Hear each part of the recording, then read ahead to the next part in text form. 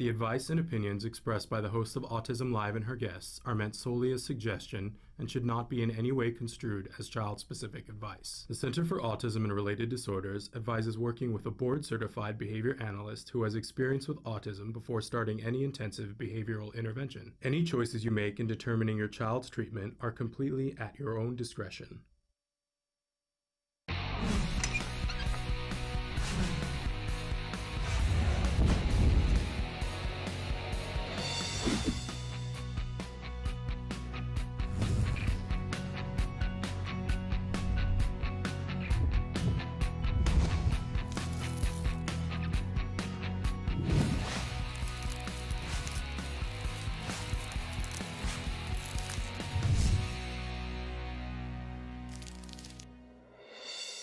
Good morning and welcome to Autism Live. I'm Shannon Penrod. We're coming to you live from the Warner Center in Woodland Hills, California. It is Thursday. I never know what the date is.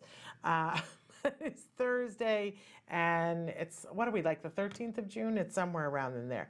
We're at the Warner Center, and this is the home for Autism Live. It is also the home for the Center for Autism and Related Disorders. And we're thrilled to be here with you. We've got a great show for you, and I'm really excited to be here. I'm a little distracted because I was just looking at some of the questions that came in, and somebody had asked, how do I log into the live broadcast?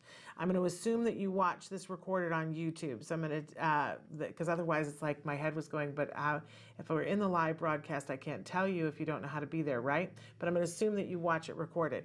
So for those of you who want to know how to do that, the live broadcast, we are live Monday through Friday. There's a little asterisk after that, between the hours of 10 to noon. And during that time, we pump out a live feed that goes to several different places. It goes to Facebook, it goes to YouTube, it goes to Twitter, and it goes to Periscope live on those days. Now, sometimes is it recorded live? Yes. The days that we are absolutely almost always live, and again, there's always asterisk, right? But usually we're live on Wednesdays and Thursdays. But we are live sometimes on Mondays and sometimes on Fridays. It just sort of depends on what else is going on. But usually Wednesday and Thursday are our production days when we do a live show and then we record a live show immediately afterwards to be sent out live on those days. Does that make sense? But when we can't do things on those days, we do them on other days. So it's never the same, but that's, and the way that you can see it is by going to any one of those sites at that time. So it's 10 o'clock Pacific time, and then it goes till 11 o'clock Pacific time. So hopefully that will help you to figure out. And then of course, it podcasts itself to, it will stay on Facebook, and then it podcasts also to YouTube and to iTunes. You can, it's a free download and available for you then. I've asked Traven to show you some of the ways that you can get in contact with us, and he's already showing those to you. I want to remind you that our homepage is autism-live.com, and when you go there, lots of things to do. You can watch the live show when it's live. There's a button on top that says live and it has the red dot. So you can watch it there as well. But you can see all the highlight clips underneath as well, and they're categorized in different ways. So sometimes it's by the topic, sometimes it's by the, what we call the author, the speaker, and so on and so forth. And then at the bottom of that page, there's a little button that says chat. And if you click that button, it opens up into a small box that allows you to type what you want to say. That comes in on my screen, and then you and I can have a conversation. But more importantly, you can have a conversation with the experts that we have on the show. And we do have a lot of experts that are on the show. We try as much as possible to bring you experts, because here's why. You know, I am not one of the experts. Let's be clear about that. I'm a mom, a very grateful autism mom and a former teacher. And I remember when my child was diagnosed, and eventually I got on some mailing lists, you know, and I found out about these conferences, and they would have these experts that were coming, and I would think, wow. And they would say the topic, you know, teaching your child how to swallow pills. And I would think, I want my child to know how to swallow pills so that I'm not grinding pills up all the time. And that's just one topic out of a million, right? I would think I'd like to be at that. And they would say, the author of a book would be standing there saying, I'm going to be speaking at this conference and I'm the person who wrote this book, right? And I remember there was one conference in particular that I just really wanted to go to, and I called, and it was like $220, and it was being held someplace that was 3 hours away from where I lived, and it was going to be an all day into the night thing. And I remember thinking, I'd really like to go to that, but how does somebody go to that? How on earth? And I want the benefit for my child of whatever that expert is talking about, but I don't have that many hours. Where are these people's children, and how are they affording this? Like, I just couldn't figure it out. So when I had the opportunity to host a show, I said, I want to have experts on, and I want to make sure that it's available for free at all hours of the night and day, so that for the mom in Kansas who puts her child to bed and she can't get him to bed until 2:30, because that was me, right? I wasn't in Kansas, but I was putting my kid to bed at 2:30 when he was finally asleep, and that was when I had 10 minutes. And I would think, boy, I bet there's no college class about how to do this intervention and be the best mom that I can be at 2:30 in the morning. And there wasn't. I don't know if there is now, but here's the thing, and this is not a college class, right? You don't have to pay for it. Nobody's going to grade you, and there are no papers that are due. But we want to provide you the information as if you were going to a college class and give you that interaction so that if you want to ask questions. That's the whole reason why that exists, because I so desperately wanted that. And I know that some of you have written in and told us that that's really helpful to you. So I hope that you will take advantage of the show in whichever way that you can, because you know what I always say, si se puede. We can do it if we hold hands, right? And I'm right here, reach out, hold my hand, ask a question. I know that we've had a couple of questions that are for clinicians, and I don't have a clinician for you today. So those are going to have to wait. I will try to answer them separately. And we had somebody who wrote in specifically asking a question about a client who's heavy breathing as an automatic reinforcement. So I for sure want to get you a clinical answer on that, but I don't have an email to email you back. So if you would do me the favor of sending me your email, then I can get back to you quicker. There was somebody else who sent me a question that was clinical in nature, and I've already messaged them back. See, so that's how that works. You don't ever have to give us your information, but otherwise, the only way I can answer is in the context of the show, and sometimes you have to wait until I can get the expert who can answer that. I hope that makes sense, and if it doesn't, write back to me and we'll recover it. So it's Thursday, and on Thursday, we like to kick off the show with something we fondly refer to as the jargon of the day. This is when we take on one word, one phrase, one acronym. We try to figure out what are those experts talking about and what does this have to do with me, and ultimately how can this help me to get to the progress that I want for me or for my family member, and can we do it as quickly and efficiently and inexpensively as possible, right? That's where the jargon comes in. We like to start with the actual definition, right? Which is often like so convoluted that we can't make sense of it if we're not experts. And a lot of us are not. And then we give you a working definition, which often makes our experts a little bit crazy, but we have to have a way of getting a way in, right? So Traven is showing you that today's term, there's by Carol Merrill. Tomorrow you're going to see us talking about Carol Merrill a little bit. So our term for today is escape maintained behavior. And this is a phrase that you will hear people use, escape maintained behavior. What does that mean? So let's go to our actual definition, which is one of those definitions that I really love, where we just rearrange the words in the thing that we're trying to define. Behavior that is maintained by the ability to escape. There we go. Escape maintained behavior is behavior that is maintained by escape. If you didn't know what escape maintained behavior is, are you any clear? Right? This is my whole, I'm like, let's use different words. Can we use different words? So let's move on to our working definition, because this is we're all pretty familiar with this. This is things we do to get out of doing something, and it works, right? So first I'm going to put this in a context of us, like things that we do to get out of something else. And it can be anything, right? You might be feeling something that you don't want to feel, and so you eat something, right?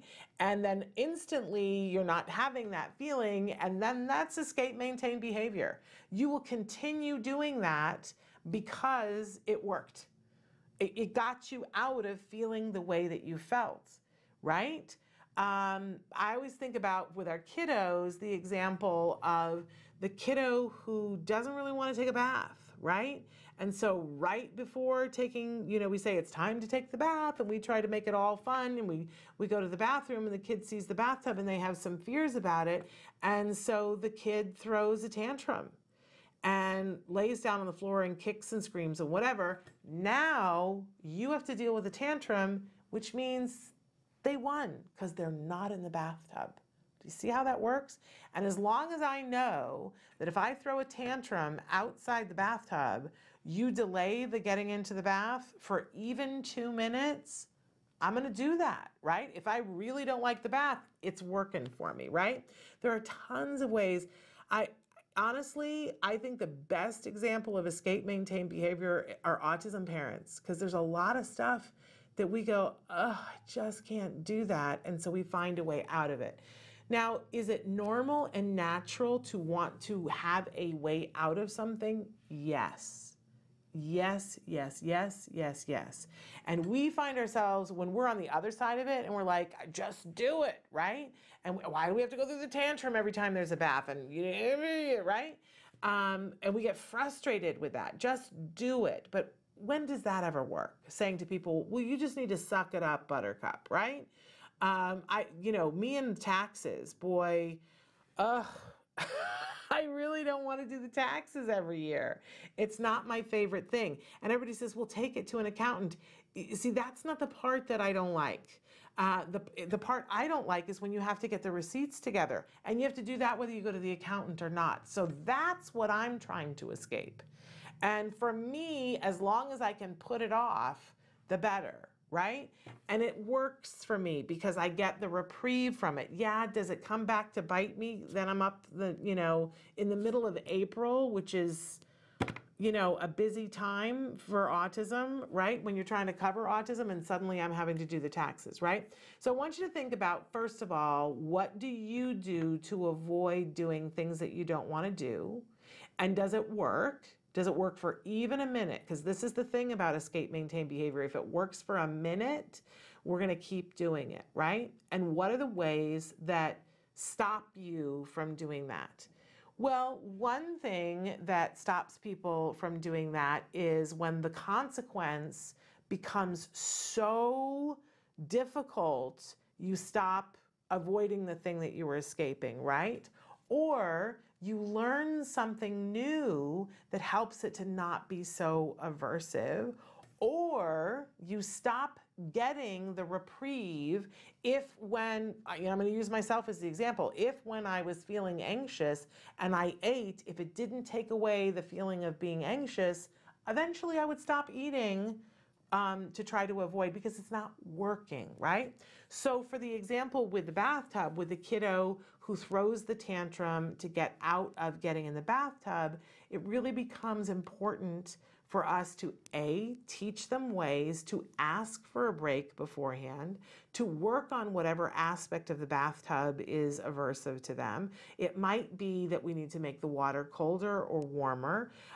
It might be that we need to make more fun toys in the bath, right? Or it might be that when they start the tantrum, we pick them up, and while they're freaking out, we make sure they're safe and don't put so much water in that there's any potential for drowning, but they go right into the bathtub, tantrum or not. Because if tantruming doesn't put a pause on getting in the bath, eventually I'm going to stop doing that, right?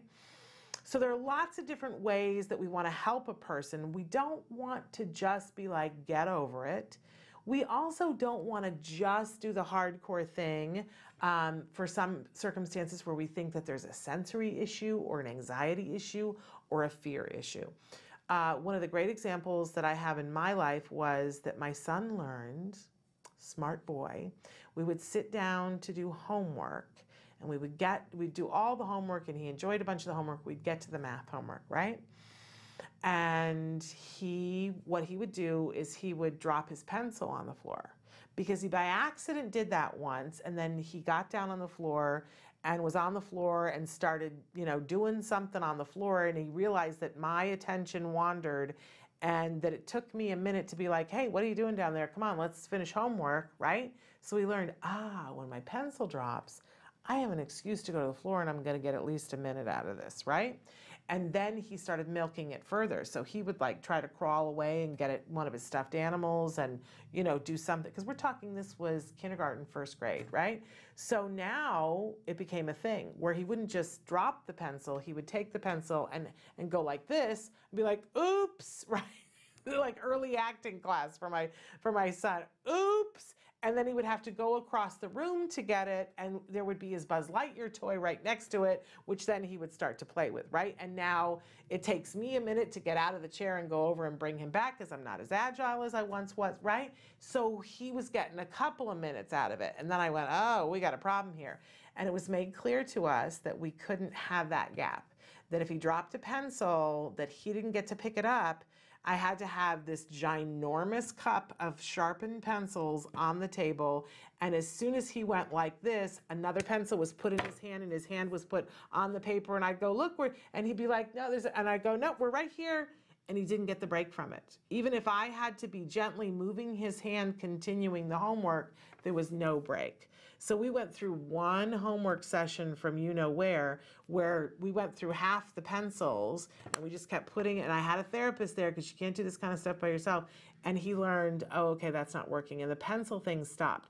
Now, in a different time from that, not while this was happening, they also were teaching him how to appropriately ask me and say, Mom, can I have a break? And then he was able to say, can I take a break? And I was able to say, yes, you can take a break from homework. We're going to set it. You can go play with the Buzz Lightyear for 5 minutes, and then we have to come back. It all worked, right? But escape maintain behavior happens because the escape worked. And so we need to look at all the different variables and figure out, because different things we have different amount of control over. There's some things where you can't keep jamming a pencil into their hand, right? But we need to look at all of the different aspects of it to be able to change escape maintain behavior. But I do want to ask you as a parent, those of you who are parents watching, what escape maintain behavior are you using with therapy? With dealing with hard situations that you just have been avoiding? I'm very fond of saying to the therapist, don't let the parents, because a lot of us don't like parent training. It's just a fact. I don't mean to laugh about it, but it's not our favorite thing, because we feel like, oh, I'm not good at this. I'm not as good as the 19-year-old who comes to my office who's so proficient at it, right? And so we choose to sort of avoid it, right? And it works for us because we say, oh, I can't do that today, and it works. And the therapist let us off the hook. But the truth is not what we need in the long run. A lot of times escape maintain behavior is avoiding something that you really need. So ask yourself, what can you do to make the parent training better? What can you do? Can you link it up to the fact that your child is going to make more progress if you do it? And sometimes that's enough.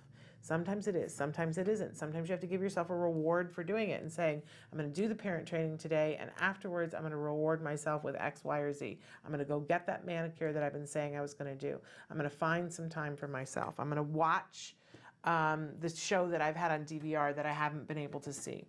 That's escape maintain behavior.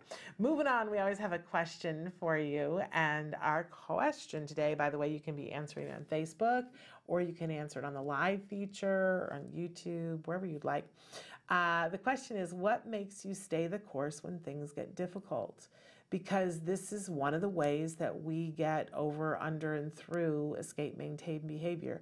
There are some things that each one of us is good at, that we're like, oh, I will persevere on that because that's important to me, or I will continue to work on that because I find it enjoyable. But what are the things? What helps you? Some people are goal oriented and they have a picture that they put somewhere that's like, this is what it's going to look like when I'm done. It's some people it's all internal, some people it's all external, but what helps you to stay the course when it gets difficult? I think you're going to find that there's some sort of a reinforcer in it for you.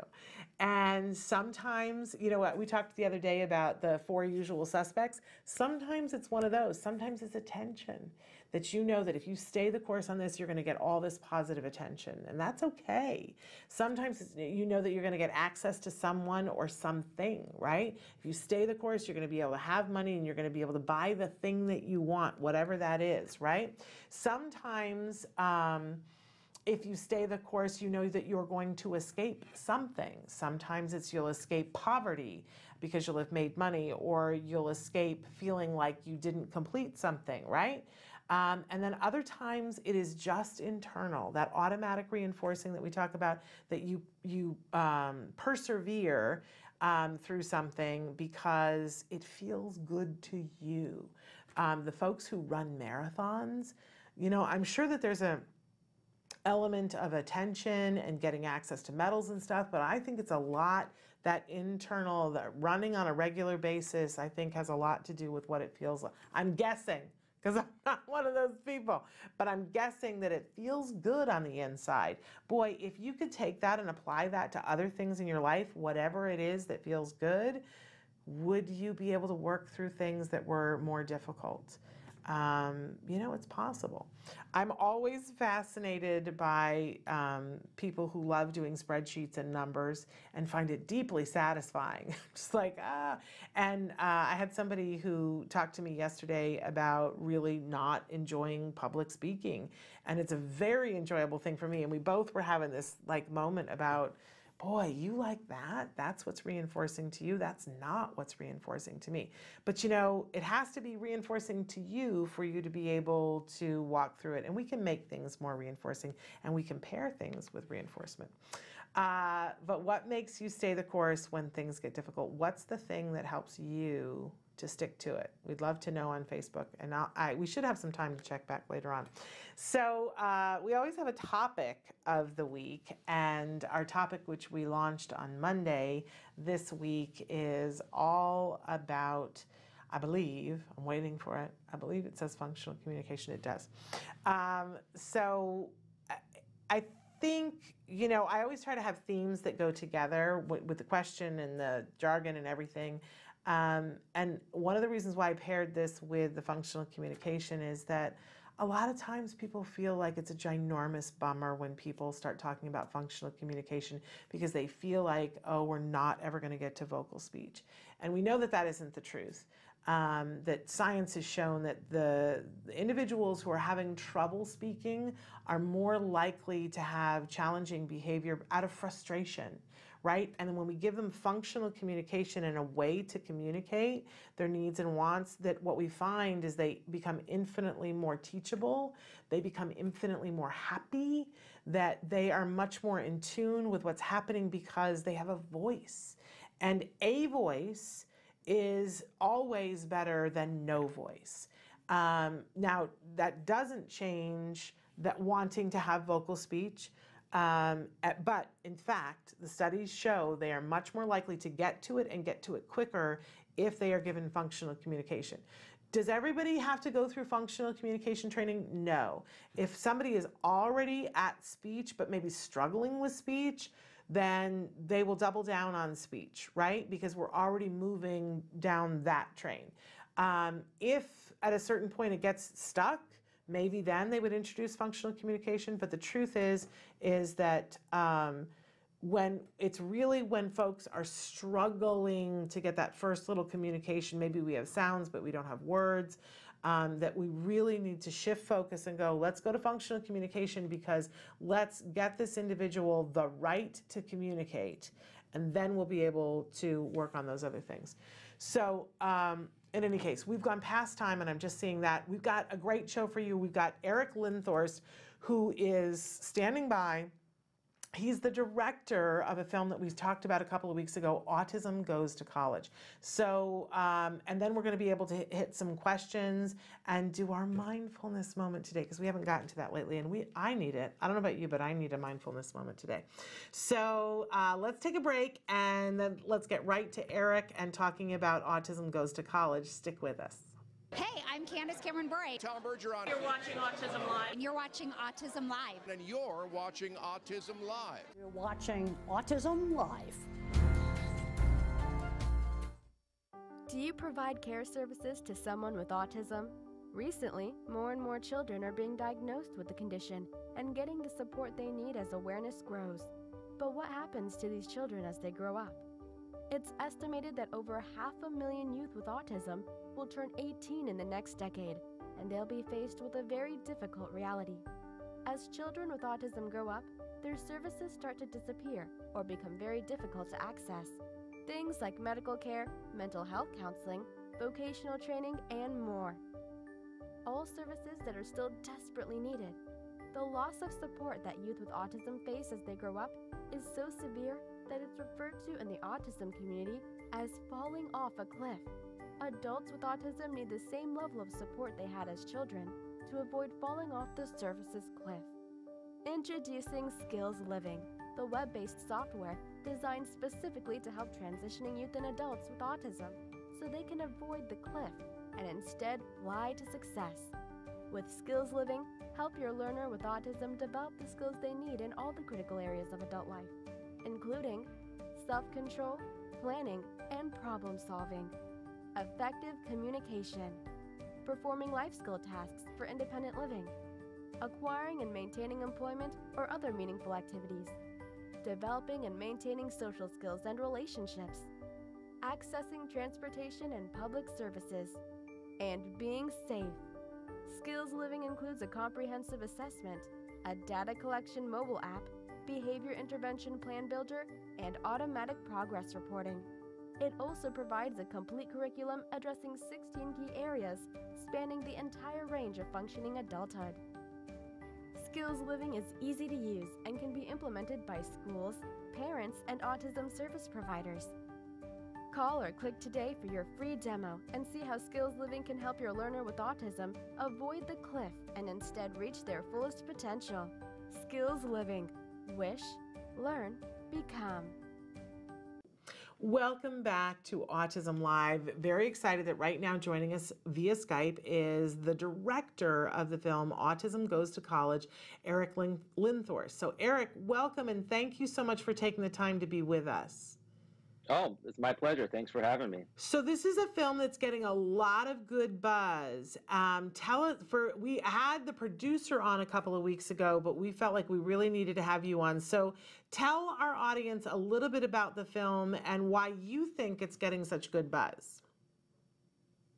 So the film Autism Goes to College, it's a documentary, and it features 5 current college students on the autism spectrum, filmed over one academic year of their lives, the 2017 to 2018 school year mostly.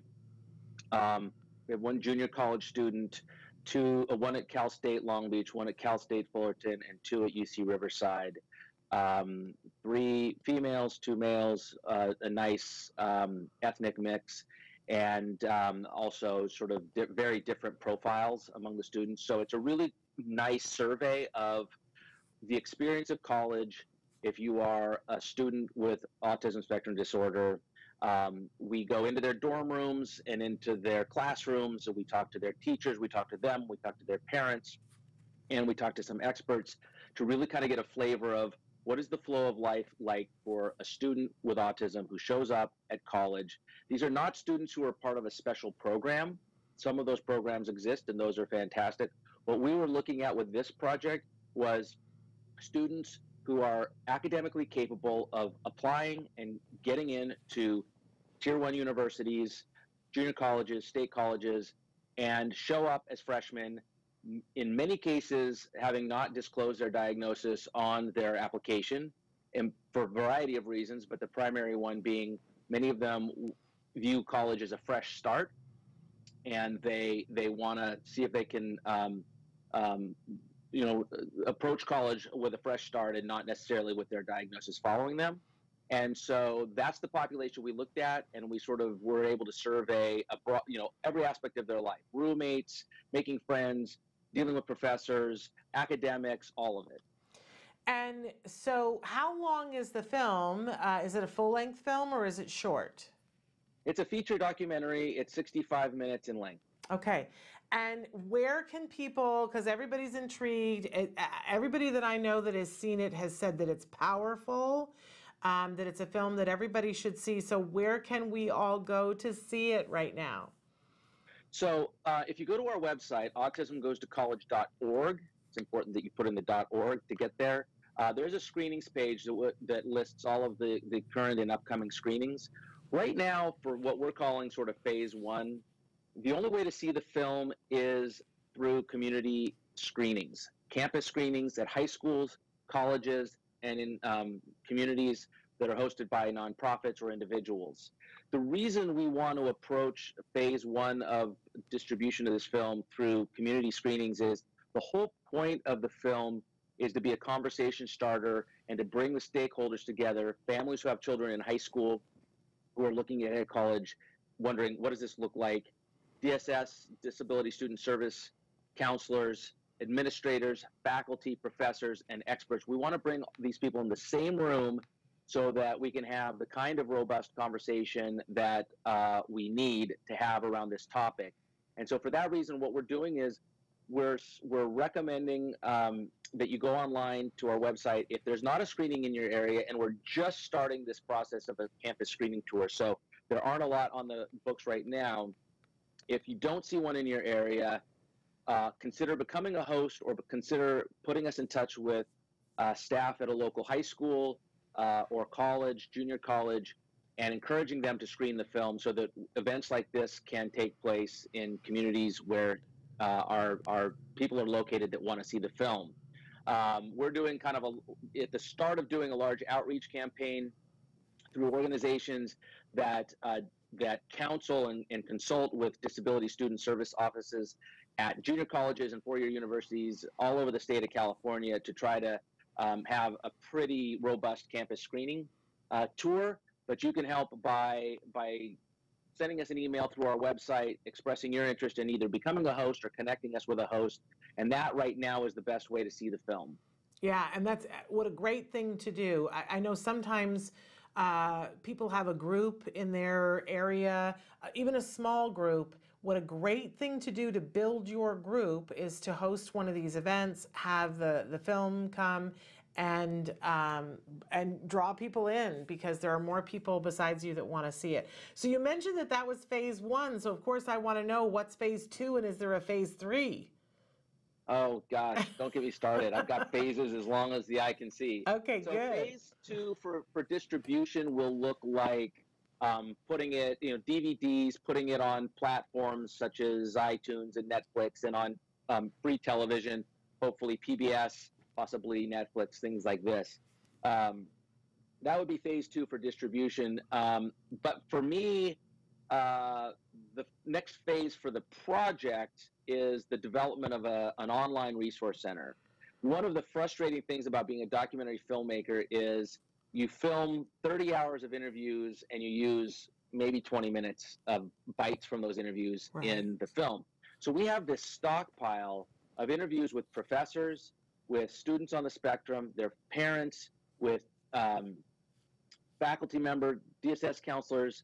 We have this treasure trove of unused interview footage, and I want to use it. I want to put it somewhere. And so I'm putting together a budget and a business plan to use this extra footage to create a robust online resource center where parents of children in high school or college on the spectrum can go to get great information about how to navigate college, where professors can go to better understand the changing student body and what is neurodiversity, what is an invisible disability, and how they can better accommodate students on the spectrum in their classroom.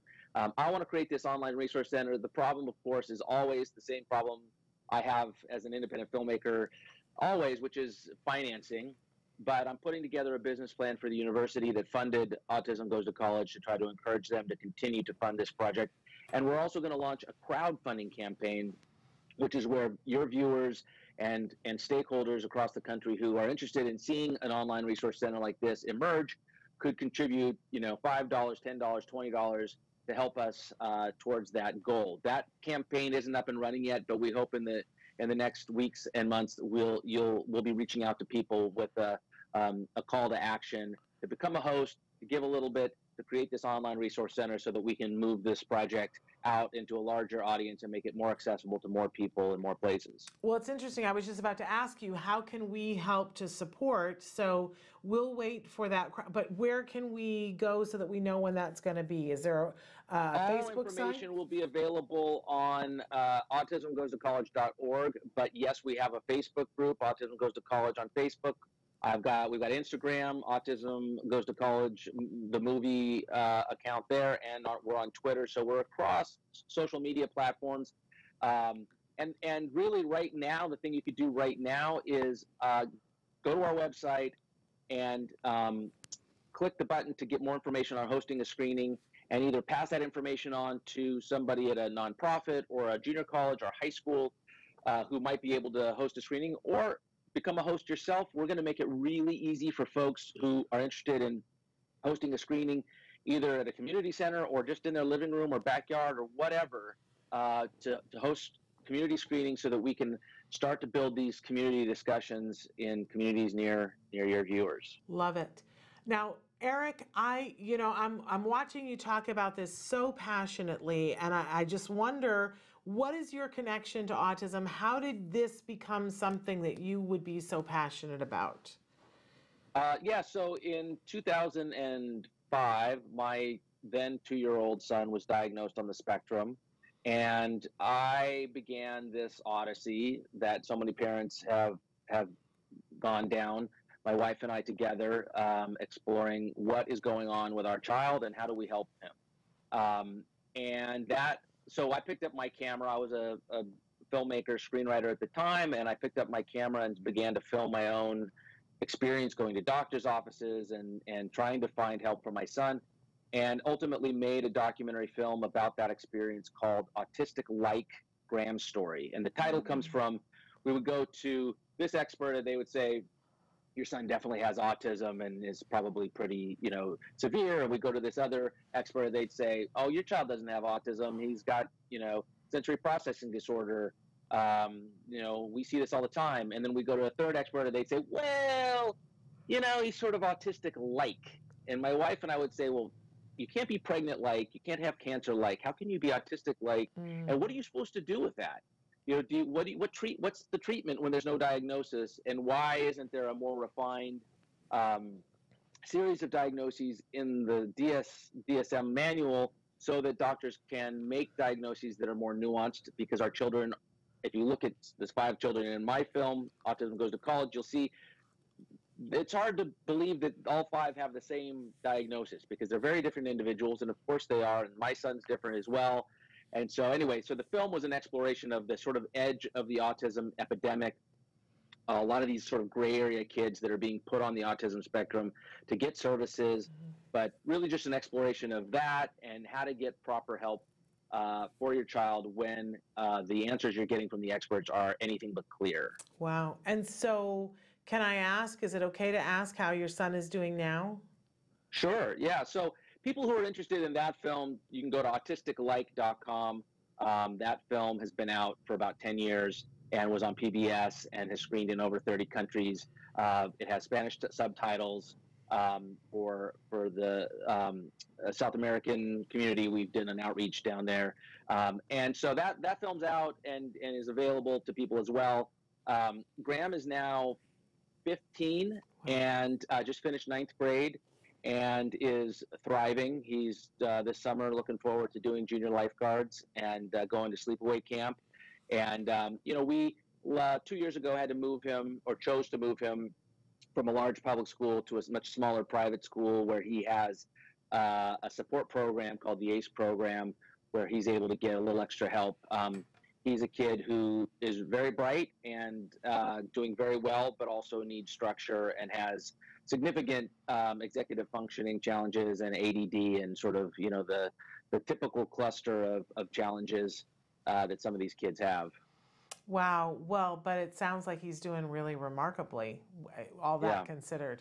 Honestly, I'm so excited now for all of us to go and look at Autistic Like, but excited for people to take the opportunity to take a look at Autism Goes to College. I think one of the things that's been interesting about this is there's a whole segment of the autism community that understands that people go to college that are on the spectrum and that they have full, rich lives, that's very much a possibility.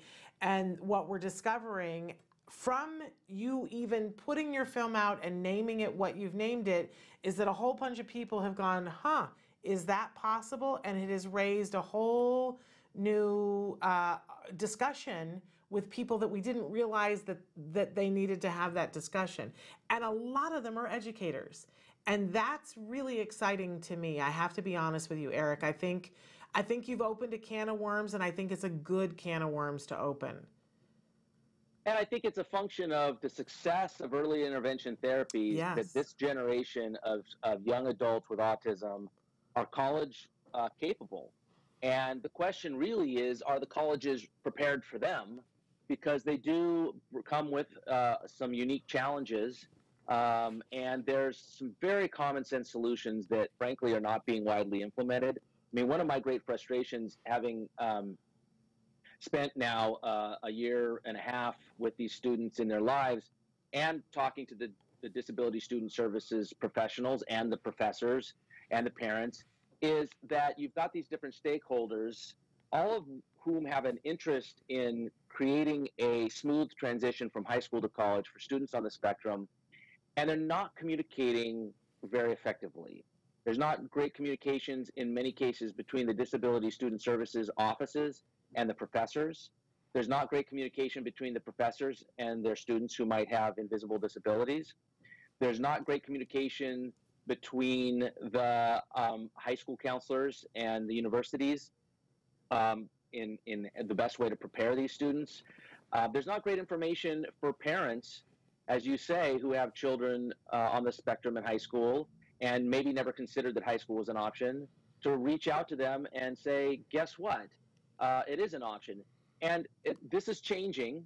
And what we're seeing is a patchwork of solutions cropping up here and there, but not a lot of communication between those different pilot programs, for example. For example, Cal State Long Beach, where we filmed one student, has a really wonderful program called the Life Project. Cal State Long Beach has a program called the Life Project that is for students on the spectrum. It teaches life skills. It offers mentor peer coaching from other students, graduate students typically, and it's a really wonderful program. Now, they're considering such a program at UC Riverside, but UC Riverside has not spoken to the powers at Cal State Long Beach to sort of say, hey, what's worked best, what hasn't worked, how can we learn from what you're doing? So I think there needs to be more sort of cross-pollination with some of these good ideas. My son's high school, for example, did have a night recently for parents where they said they brought in representatives from universities that had support programs for students with learning disabilities or some types of special needs to pitch their program. It's a wonderful idea. The problem was there was only a couple of universities that showed up, and there were only a couple of parents that showed up. So there wasn't a great deal of communication around bringing in a larger crop of representatives from universities and programs and getting the word out so that more parents could show up and learn. So I think it's really, the challenge is more of a communication one than an ideas one at this point. Isn't that interesting? And I have to say that doing a film is going to, honestly, when you think about all the things that you can do to bring something into light so people start to communicate, a film is a great way to do it. So we really think that this is an amazing, worthwhile project. We want to encourage people that where you want to go is autismgoestocollege.org to stay tuned in and to find out more about what's happening and to support this effort. And remember, there's a couple of things happening, just to paraphrase what you were saying, Erik, that not only will there be a crowdfunding that will be eventually so that we can help support being able to see all that extra footage, all that great information that you have going, but there's also the idea that you could host a showing of this film in your home, in your backyard, in your community, and that's a way that you can help to bring this to light. And benefit from it, because having the families and the individuals and the educators and the educational institutions talking about this is just a beneficial thing. So Erik, I'm just very impressed, and I can't wait to see the film, and we're all excited for you guys and excited for the level of conversation that is coming from this. Thank you so much for being the awesome dad that you are, but for also being the awesome filmmaker that you are. Thank you. Thank you for having me. I really appreciate the opportunity to share what we're doing with folks. And I should also add that if you are part of the arrangement for hosting a screening is that you can use that as an opportunity to fundraise for your organization, school, or program. So that's part of the arrangement. So there's some added benefits for prospective hosts to consider hosting an event. What a great idea. Taking care of a whole bunch of things at the same time. Adding to your organization, shedding good light and publicity on your organization, building the conversation, and raising money for your organization at the same time. I absolutely love it. There's no reason not to do it. Go to autismgoestocollege.org to sign up to do that. Erik, thank you so much for being with us. We're going to look forward to seeing you at a screening very soon. Great. Thank you very much. Have a good one. Thank you. Bye-bye. Bye. All right, you guys, we're going to take a short break, and then we're going to come back with some questions that you guys had written in and some answers. I did get an answer from a BCBA about one, and then we're going to look at some of the other ones that I can answer as well, and we're going to do a mindfulness moment. So stick with us. Back after these messages. Hi, Lisa Ackerman back with Talk of Facts. Questions, real life questions and answers for the autism journey. Oh, are you ready for this one? Talk to me about puberty. So what I would recommend is, first and foremost, is the kids that have done the therapeutics, the medical, and the dietary allergen removal interventions tend to have an easier time at puberty. Seizures are really common for children on the spectrum, more than neurotypical populations, and they're especially most common right at or about puberty time. So it's extremely important, even if you have a 10-year-old, that you've already done an EEG, that you consider before they go through puberty to get a second EEG done. Just because you have one clean EEG with no abnormal brain activity or seizure activity, you need to do another one prior to puberty. That's one of the most common calls we get with teens on the spectrum, is they are often experiencing a seizure for what their family thinks is the first time. And the third thing is, you're gonna have a teenager, so you're really gonna have to kick it up a notch on those life skills, social skills, and getting your kid ready to be that teenager they need to be. So if you're doing that baby thing, and I know you are, where you're maybe making their lunches or helping them with laundry, we need to start bouncing some chores over to those kids. And we also need to increase social environments where they can be successful. So think about it. We've got 3 really important things that we need to look at. Puberty is a very serious issue, and we take it very seriously. So make sure you have all of your therapeutics, medical, and dietary interventions in place. Consider to do another 24-hour EEG with your physician prior to puberty. And the third most important thing, get ready to raise the bar. Your job is to really get them ready for life. And I know you can do it. Welcome back to Autism Live.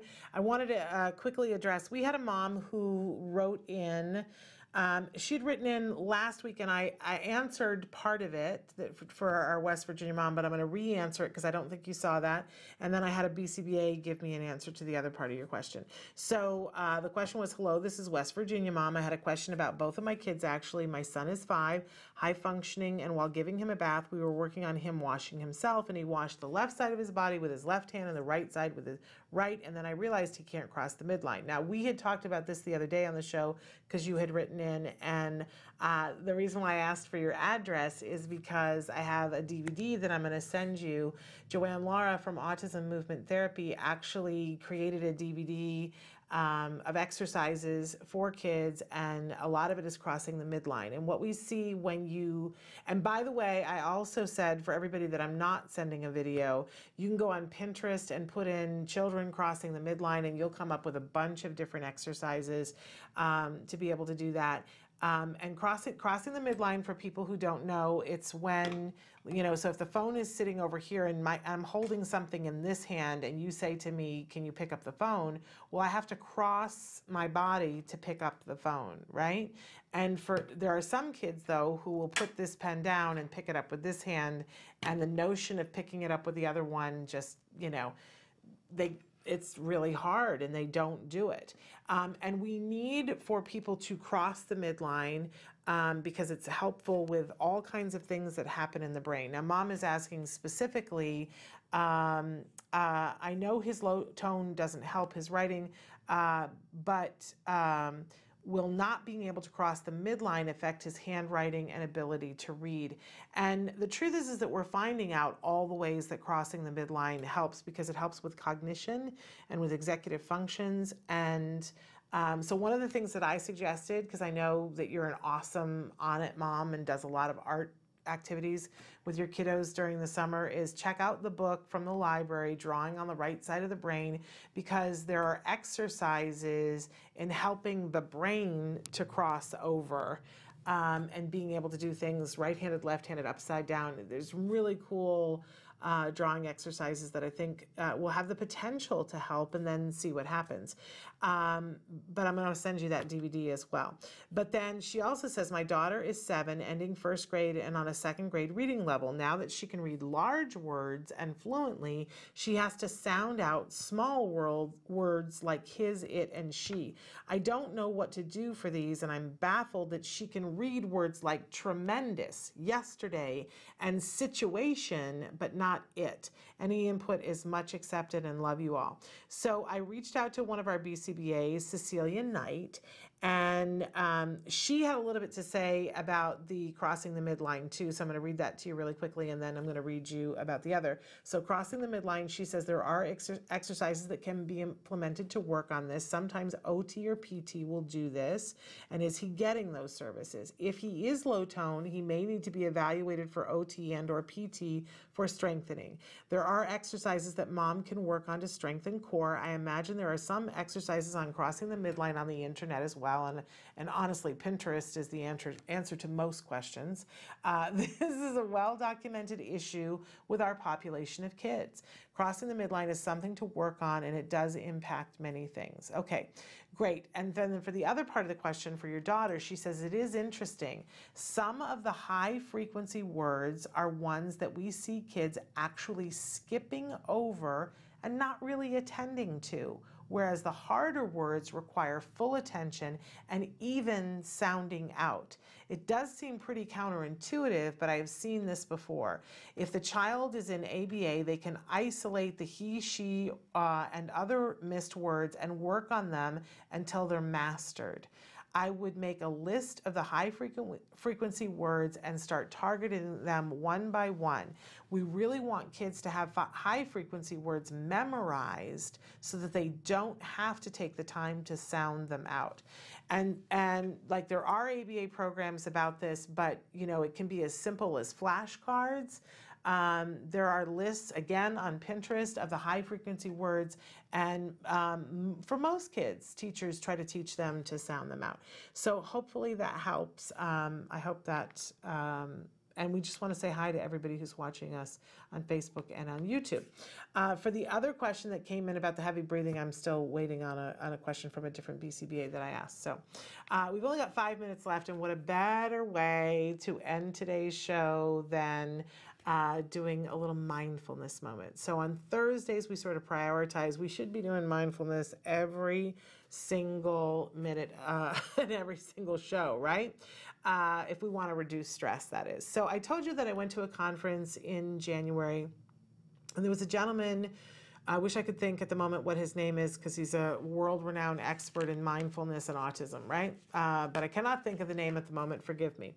So, but he did a workshop and was talking about mindfulness, and he showed us study after study after study that said how effective mindfulness and meditative practices are in conjunction with using ABA. And he showed it not only for working with the kids and that the kids made more progress, but he showed it with the parents, and that the parents said that they had less anxiety, which you have to figure that becomes a loop, right? If the parent has less anxiety, it means they're more available to help on the ABA team, which means the ABA gets better, which means the parent is feeling better, and then it goes up and up and up and up and up, right? So one of the things, though, that I was like, oh, no, because I thought, oh, well, we've been working on mindfulness for years, and we, have this mindfulness moment on Thursdays. We're so far ahead of the curve. But one of the things that I went, oh, maybe we're not, is that he said that the level of benefit that you get from a meditative practice, when you get to 20 minutes, that it skyrockets. It's so much more beneficial to you if you can get in 20 minutes whenever you're practicing it. And the more you can do that, the better. And that then you want to work up to an hour. And I thought, oh, we've been working on 3 breaths. That's not 20 minutes, right? So I really want to encourage you to find in your day a 20-minute time period. And I know it's tough.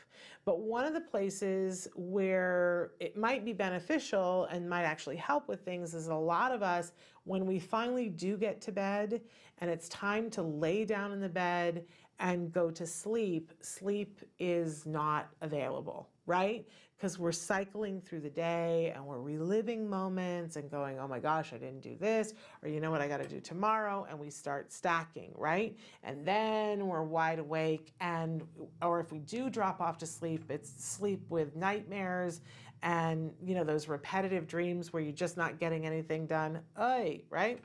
So what if when you go to bed, instead of picking up, like so many people do, the device and going through Facebook or playing a game or something, what if that became part of your meditative time? What if, and you can still, if you need to, use the phone. There are a lot of free meditations that talk you through a meditation on iTunes. Some of them are for a cost. But there are a lot just on the internet that you can download, whether it's iTunes or other, that you can get. We have a free meditation that's available that's 11 minutes. I didn't know about the 20-minute thing, right? And maybe we'll re-record and get to 20 minutes. But excuse me, now I have the hiccups. But in any case, you can find them online. Now, some people like to be talked through a meditation because they find it difficult, because what ends up happening, and I'm one of those people, that you're trying to meditate and free your mind and just go to a white space, but then here comes the thought, right? And you go, oh, there's that thought. Oh, wait a minute, I'm supposed to let that go. Right, no, I'm meditating. Here comes another thought, right? It's easier for me if somebody is putting thoughts in and I've got something to attend to. Now, you will find, as a lot of us do, that you will go to sleep. And I gotta tell you, if that's what happens right now, it's okay, because that means you really need the sleep. And sleep comes before almost everything else. So even if you put on a meditative thing, or you think a meditative thought, or you focus on a word and you meditate on that, and 3 seconds in you go to sleep, well, that's a benefit. Eventually you will get caught up in sleep enough that you will be able to stay awake for a couple of minutes, and then you can build to 20 minutes, and eventually we can get to the 1 hour. But I think it's important to make the time for it. So that's our meditative, mindful moment for today, is that we're going to eke towards the 20 minutes. And I do think if you have no other time in the day, that the when you go to bed is the best time to approach it, unless you've got other time. And then do it when it's best for you. But if there's just no time and you're like, Shannon, the schedule is packed, when you lay down, when you lay the bones down in the bed, give yourself whatever it is. Some people like one word, some people just like to picture snow. Other people like to have somebody talking to them. It's all good. There's no wrong. All right, we're out of time. They're getting the hook. I got to go. We'll be back tomorrow with Let's Talk Autism with Shannon and Nancy. We've got a great show for you. You're not going to want to miss it. We've got the fabulous Kimberly Kaplan with us, and she's an autism mom and an author with a brand new book out about Monty Hall. It's a really fun read. So check it out, and she's going to tell us about her other books that have more to do with autism. So Let's Talk Autism tomorrow. Until then, give your kiddos a hug from me and one for you too. Bye-bye for now.